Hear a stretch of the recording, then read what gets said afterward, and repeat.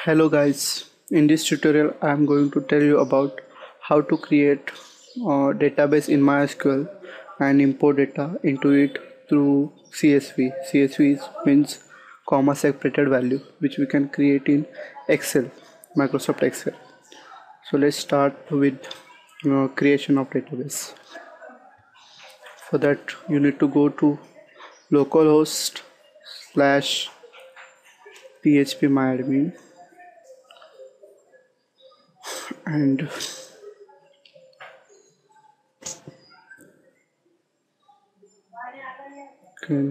after that let's open Microsoft Excel also.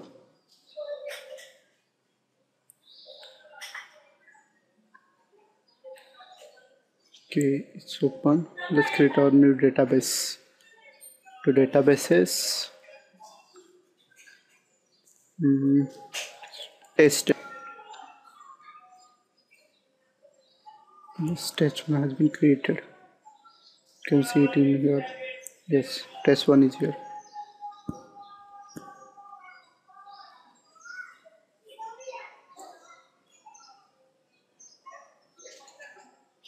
At this moment, this database has no tables in it.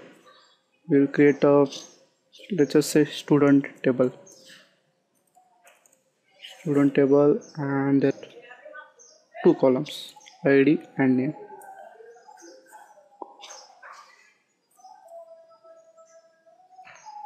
First is student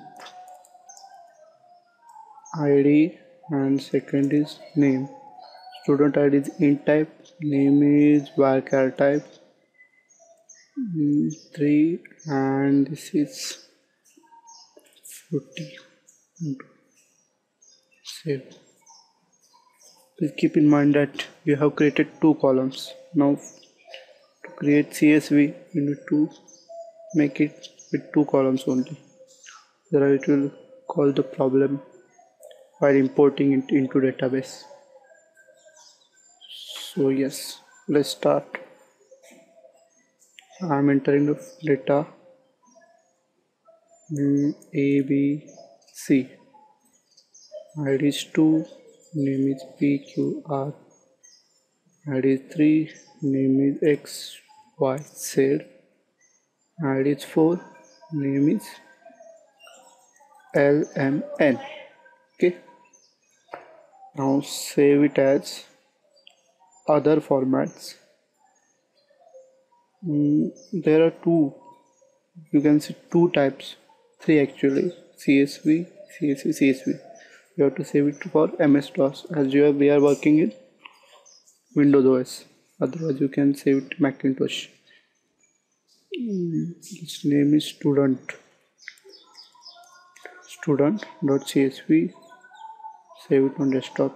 I'm going to save it on desktop. Okay, and yes. Now come to our table. Click on your table name and go to import. Select the CSV file.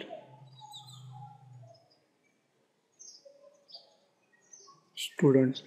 Yes. Okay. Check if it is comma there and double quotes there. Sometimes it causes problem. Go. Yes, we have 4 queries run and 4 tuples have been added to your student database. You can see here. This is a very easy method for importing data to database, as sometimes the Excel sheet cause some problem. So we will finish it with this, and thank you.